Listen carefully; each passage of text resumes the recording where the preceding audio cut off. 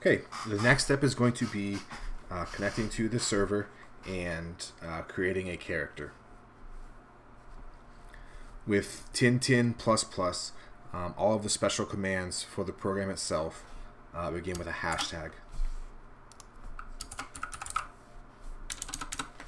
The first command I'm going to want you to do is hashtag help, and then press enter. This shows you all of the commands that are built into the Tintin program. It's a very complicated program if you want it to be, but for the purposes of just trying out the game and seeing if you like it and exploring a little bit, we can keep it simple. If you wanted to get help on something specific, you would type help and then the name of the command. For example, let's try loop.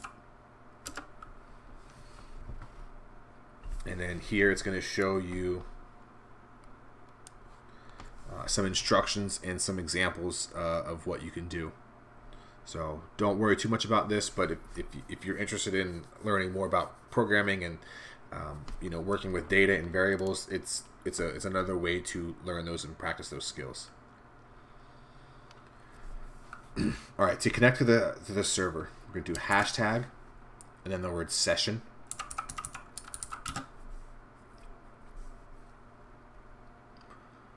We're going to name the session. This is the name of the name of the server that you're connecting to. The next thing that we're going to do is type the address of the server, and it's called Scallops, SCALLOPS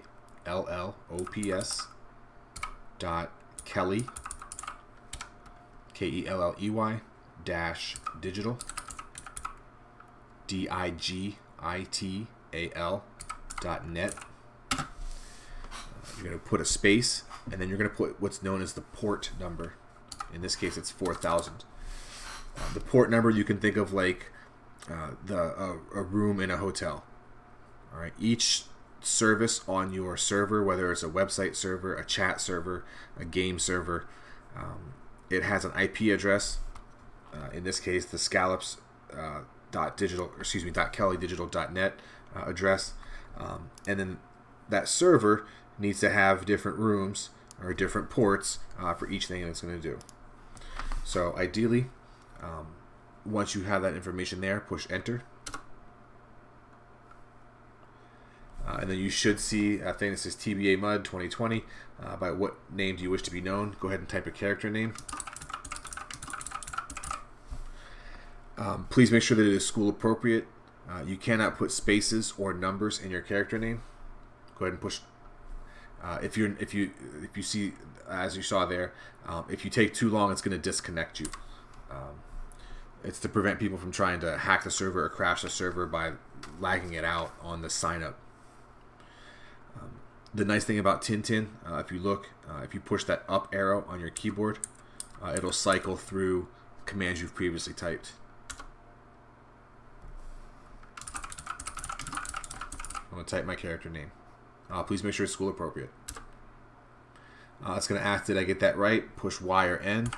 If you push N, you'll be allowed to retype it. It is not going to show you the password that you are typing. So please make sure that you choose a secure password. Push the enter key. Type it again to confirm. Alright, this game is going to ask what your gender is. This is the gender of your character. Right now, the way the game code has been written, there's two to choose from. Choose just one of those two. Alright, next you're going to choose your class. Cleric, Thief, Warrior, and Magic User. A Cleric has like healing spells and protection spells. Thieves are good at sneaking and stealing items. Warriors are good fighters, and then magic users are like wizards. So I'm going to choose a warrior to start with. You'll see another little welcome screen here, and then it says press return. That's the enter key. Just push the enter key. And then here you'll be on the main menu. The first thing we're going to do is describe our character. So we're going to push 2, and then press enter. So if someone looks at your character, this is what they're going to see. Be creative. Please make sure it's school appropriate. Write 1 or 2 sentences describing what your character would look like.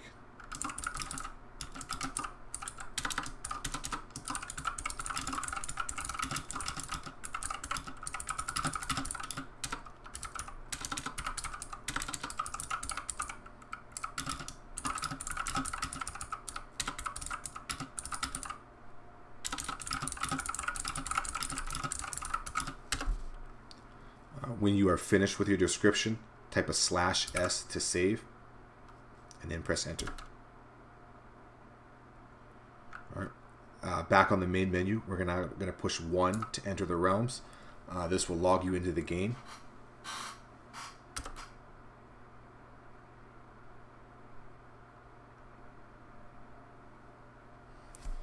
So a couple things that I'd like to show you to start out with. First of all, the name of the room that you are currently in is usually there in that light blue color. In this case, this is the Temple of Midgard. There will always be a description of the room that you are in. The first few times that you visit a location, I encourage you to pay close attention to the descriptions. And then after you've been there a few times, you can kind of skip over some of those descriptions. There's actually an option to turn off the descriptions later. But they'll often talk about clues that describe the world that you can look at. You can look at a painting or a statue. Okay. Next, it's going to show you the directions that you can leave or exit. In this case, you can leave north, east, south, west, or you can go down. Any special objects or monsters or other characters will show up here in green. Here it says automatic teller machine. Okay, so what I could do if I wanted to look at that machine, I could type look machine and then press enter. So there's the description of the machine. All right. A lot of objects and characters and monsters have multiple words that you can describe them. So we can try look ATM. The same thing. And look teller should all work. So when you're trying to look at objects or pick up objects, sometimes you have to try different names to describe it correctly. All right. Last thing here on the main screen, this is going to be your hit points. All right. The H. All right, next is going to be your mana points. That's what you can use to cast spells. And then here is going to be your movement points. That's how many spaces that you can move around before your character has to rest. So a couple commands to get you started quickly. First is going to be score.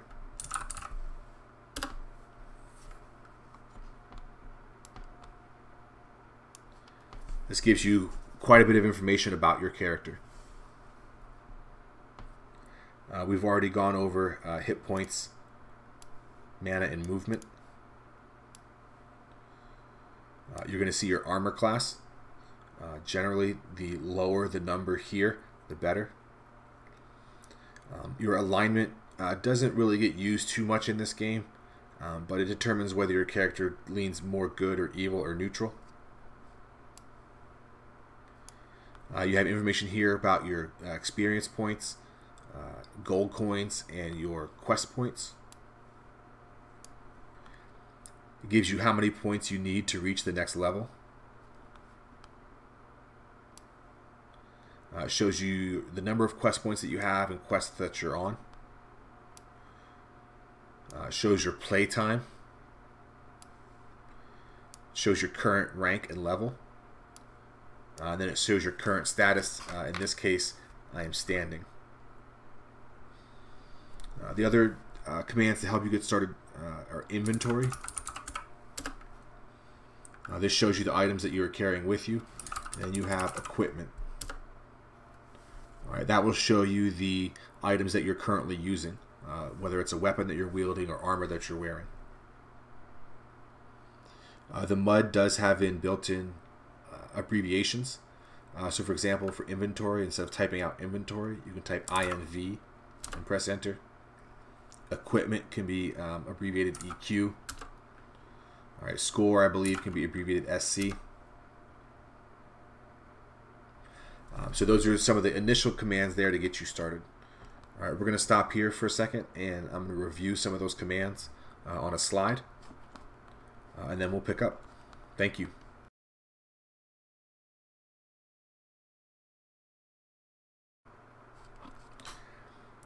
Okay, the next thing I'm going to show you are some toggles that you can use to make some of the things in the game happen automatically. Normally, when you defeat an enemy, you'd have to loot them. For example, you might type loot goblin, all right, or loot dragon. That takes a couple seconds. So what you can do is there's a command called auto loot. AUTOLOOT. So if you type it once, it enables the option, and then if you type it again, it turns it off. So for those of you that are learning out, starting out and playing for the first time, I turn auto loot on just because it makes it quicker. The next toggle that we're going to look at is called auto map. When auto map is turned on and you look at the room, you're going to see a small text map over here on the right hand side of the description. On my computer, it shows it as a blue background with an exclamation point. That's the current room that you are in.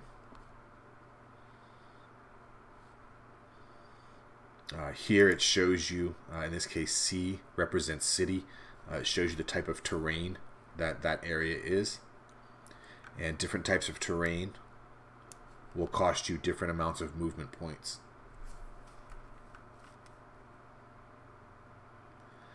You can also see a larger map by typing map. So if you look over here on the left hand side, it shows you the descriptions of all of the different zone type or area types. And then over here on the right hand side, it shows you a larger area of the map. Until you know your way around pretty well, I would check the map frequently and use the auto map function. And then the last toggle that we're going to turn on right now is called auto assist. And what auto assist does is it allows you to automatically help out a teammate. If you've formed a group with them in the game, it allows you to automatically jump in and attack whatever monster that they are currently attacking. Just be careful. If they attack something too powerful, it might get your character killed. So just be mindful of using that. Okay, so those are the three toggles. I'm going to stop here for a second so I can show those back on the screen, just as a quick refresher. But I encourage you to use all three of those until you get more experienced.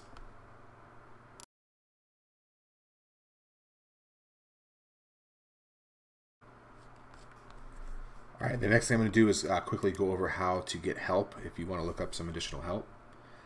First of all, if you type the help command and press enter, you'll see a full list of movement, communication, object or equipment, info, utility, and combat commands. Down here at the bottom, you can push enter to continue, Q to quit, R to reload it or refresh it, B to go back, and then it shows you the current page number that you're on. And then if you want help for something specific, type help and then the name of the command. In this case, we'll look at flee.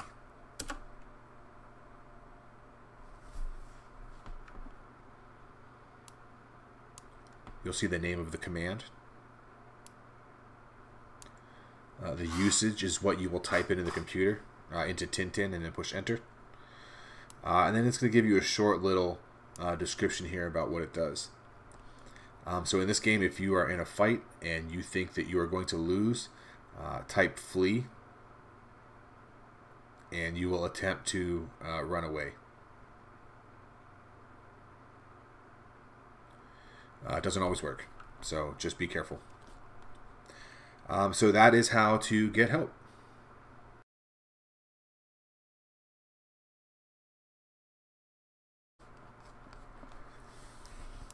Alright, next thing we're going to do is start moving around.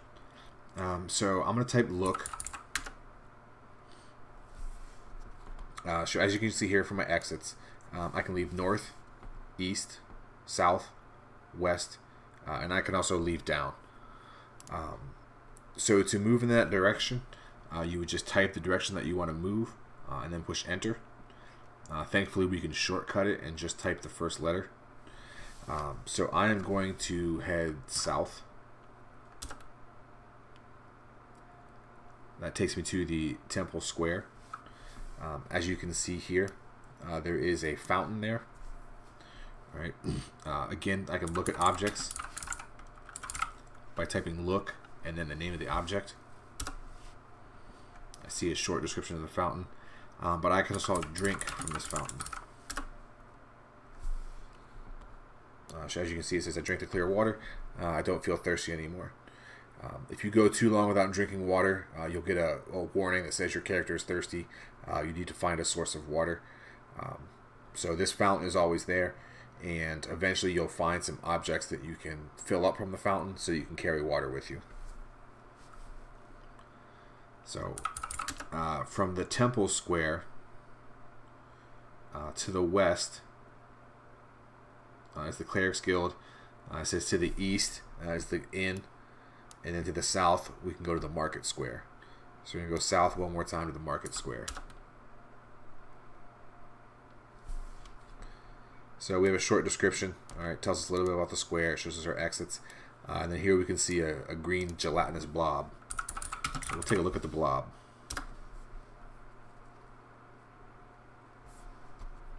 So there's always a short description of whatever creature or monster it is.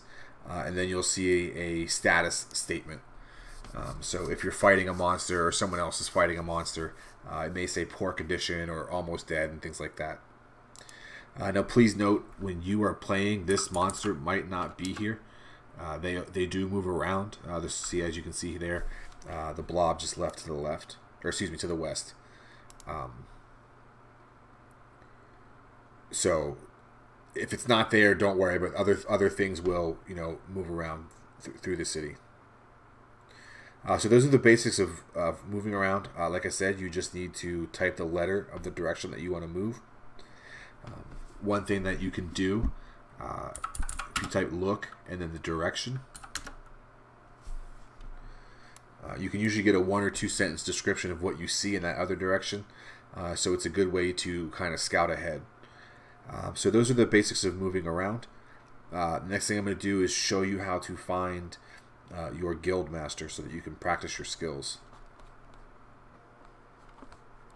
Okay, before we go visit the guild master, I want to show you where to get some starting equipment. So as you can see, we are in the market square. I'm going to travel north 2 times into the temple. And I'm going to travel east once into the donation room.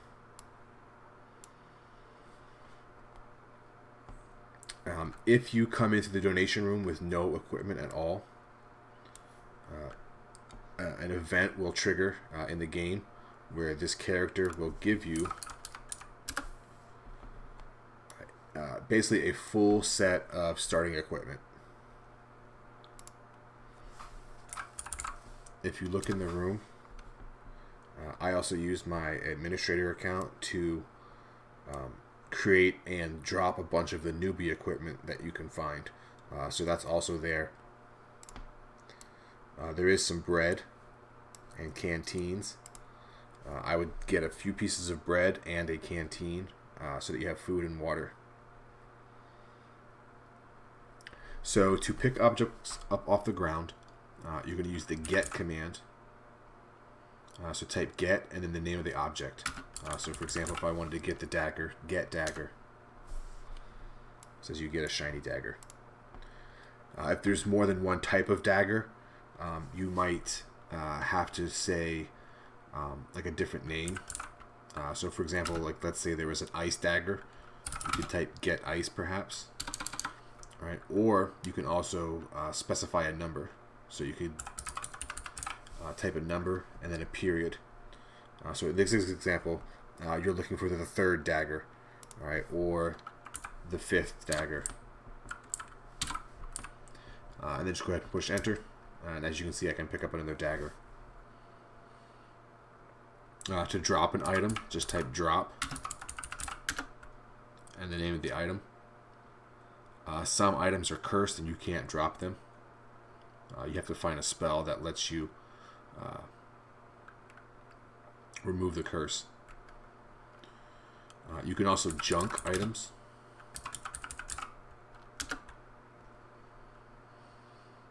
If you don't think anyone else will need it and it's not worth selling, you can junk it. Sometimes you'll get 1 gold coin. You can also donate it.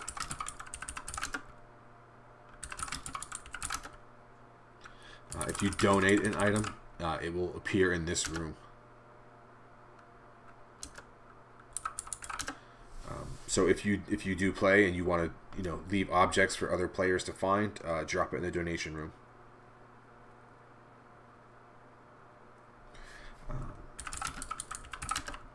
So to use a piece of equipment, you would type wear and then the name of the piece of armor or clothes that you want to wear.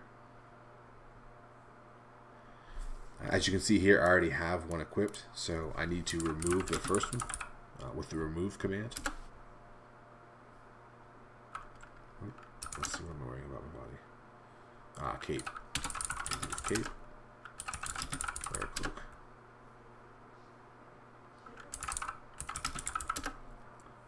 Remove all. We'll remove as many objects as you can. Depending on the strength of your character, you can only carry so many items. Wear all. We'll put on as many items as you can, as long as nothing is in that spot already.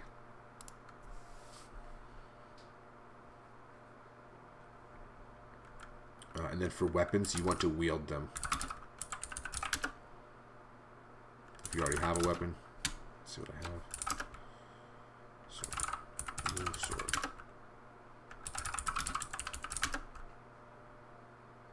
So those are some of the basics, and then inventory. Those are some of the basics of getting some starting equipment to help you out, and using and equipping weapons and armor.